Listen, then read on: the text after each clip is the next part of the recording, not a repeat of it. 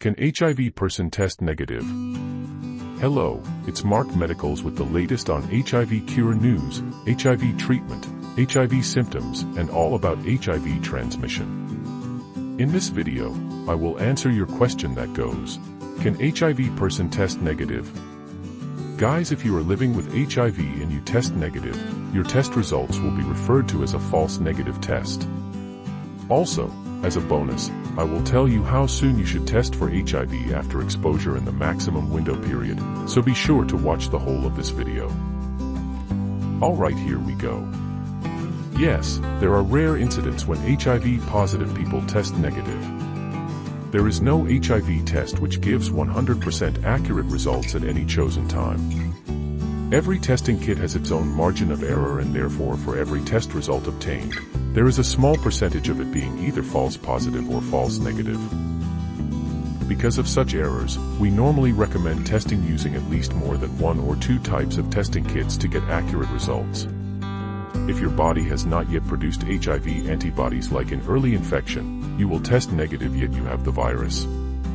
Also, in the late AIDS stage, in some few people, the body stops producing HIV antibodies. Apart from those few and rare people, all HIV tests should be able to detect your HIV as long as you tested outside of the window period and there are no testing errors as earlier mentioned. There are currently good and advanced testing methods that detect your HIV as early as 10 days to 14 weeks, so chances of testing negative when you have the virus are very rare. Also, we do not recommend taking an HIV test for people taking antiretroviral drugs or HIV treatment, because it's a waste of resources and could bring confusion in case you test false negative. As your bonus, if you are thinking about testing for HIV, then this is for you. The window period of HIV RNA test is from 10 to 33 days, and 4th generation HIV test kits have a window period of 14 to 45 days. Antibody-only rapid tests have a window period of 45 to 90 days. So, your HIV test result will be conclusive from 45 days if you tested using 4th generation or HIV RNA test kits, and will be conclusive from 90 days from antibody-only test kits. Do not test again if you get a conclusive negative test result.